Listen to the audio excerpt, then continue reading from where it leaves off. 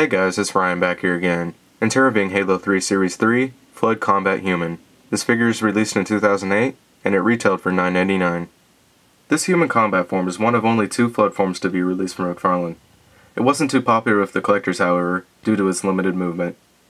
The limited movement shouldn't distract you from the figure, however, due to its extreme detail.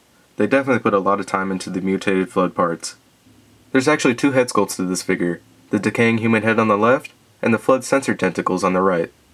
The sensor tentacles look similar to tube worms, with long white stalks and red feathers on the tips. The human head was actually done quite well. The mouth is wide open, with teeth and a tongue sculpted on, and it's also extremely deformed. On his left arm is 2 large claws, a spike, and a deformed human hand. And from the torso down is marine legs with armor sculpted on. Weapons and accessories include a display stand, an SMG, and a weapons peg. And articulation for the combat human includes swivel elbows, swivel wrists, all-jointed waist, and swivel shins. So for about $10, you really don't get that bad of a figure. If you're looking to pick up some Flood forms, I definitely recommend you pick one of these up, seeing that it's probably going to be a long time until we see another.